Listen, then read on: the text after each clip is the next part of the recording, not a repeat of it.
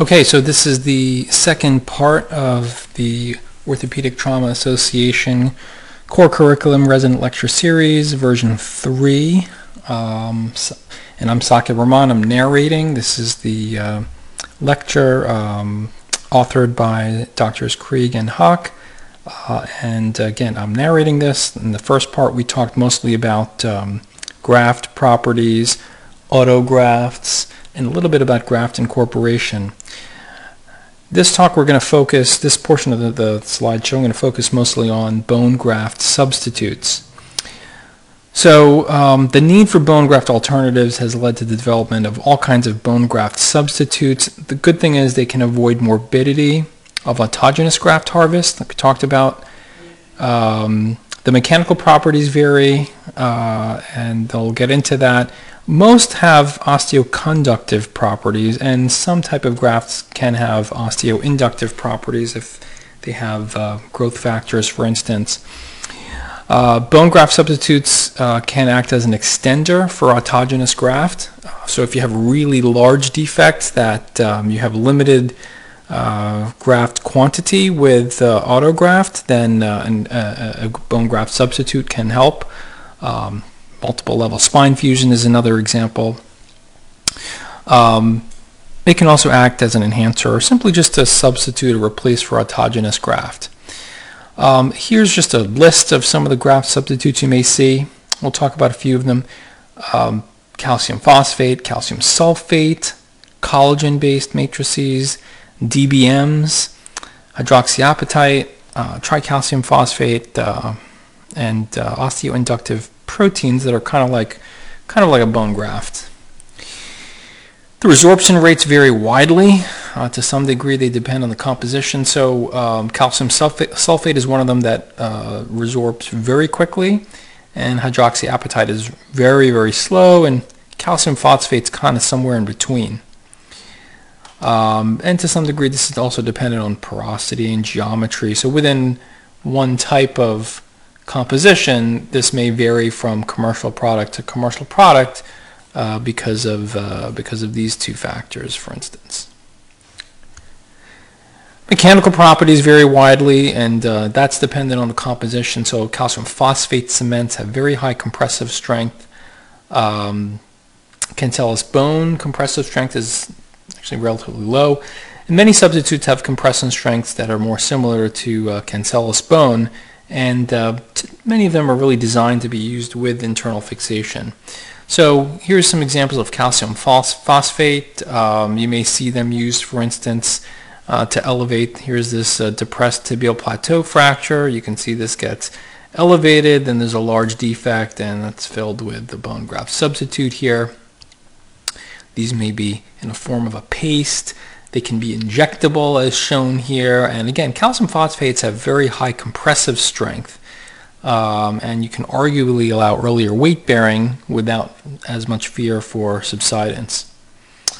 Calcium sulfates are a nice osteoconductive void filler. They don't have the same compressive strength.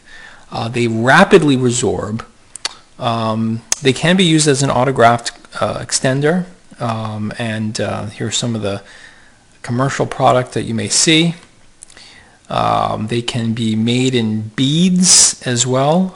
You may see some kits where you can make these beads. You can also add antibiotics to them. So if you want to make a sort of resorbable antibiotic cement beads, you can use them. And you can inject them sometimes if you're doing internal fixation to augment screw purchase, similar to calcium phosphates. Collagen-based matrices. So this is when you have, for example, a bovine collagen sponge. These are matrices that you can add, for instance, bone marrow to. So if you aspirate autogenous bone marrow and concentrate stem cells, you can then apply them to a collagen matrix sponge and then use that. So you really don't have much structural support, but you may have some bone growth factors and potentially stem cells in a matrix that can sort of hold on to it, you would hope. What about demineralized bone matrix? Well, this is actually cadaver bone, demineralized. So what you're really hoping for is really this. This is sort of a way of delivering a physiologic quantity of bone growth factors. So BMPs, for instance. The thing is, they get sterilized, you do this acid extraction, and it may decrease the availability of the BMP. And the other thing is, the bioactivity of these vary significantly from lot to lot and company to company. So what you're getting in one application may vary significantly in bioactivity from the next time you use it. And this stuff is not that very strictly regulated. It's not a drug. So that's one of the issues with DBMs. They're available in gels, putties, strips, and essentially, like I said, it's basically a bone graft that what you're trying to do is get all those BMPs and growth factors by using them.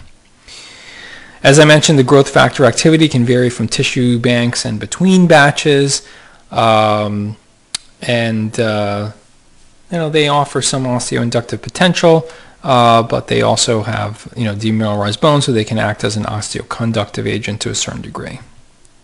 What about hydroxyapatite? Well, these are produced from marine coral exoskeletons, and they have this porous structure. And if you look at these images, it looks a lot like bone, like a cancellous bone. You can get these; are commercially available, and generally speaking, they're relatively low rate of resorption, take a long time. Tricalcium phosphates are pretty common. They have very good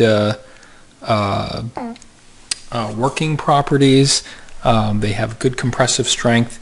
They can be available in injectable forms as well as in these sort of pre-shaped forms.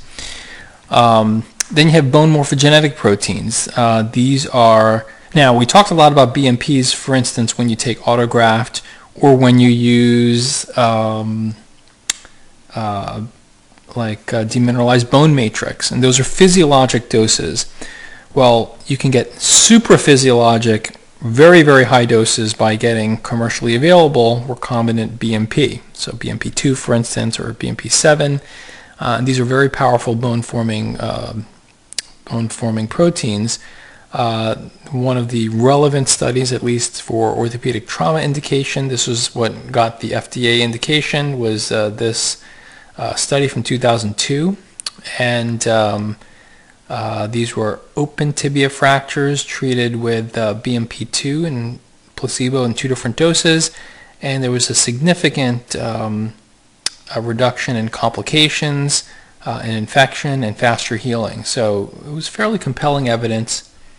Interestingly, though, there's more recent data, follow-up to this study, that was also in the Journal of Bone and Joint Surgery, and simply does not get as much press anymore, it seems. That actually they had to pull the plug on the study early because they were having so many complications, and this was in reamed tibial nails. They were having so many complications in the study group. So kind of opposite findings, and pull the plug on the study, and I think you've seen a little bit of sort of pendulum swinging a little bit away from using BMPs as much as they were maybe 10 years ago. So I would I think that you should check out that follow-up study as well to sort of round out your knowledge about this. All right, so I'm going to pause here, and we'll talk about indications for bone grafts as we wrap up this lecture. Thanks.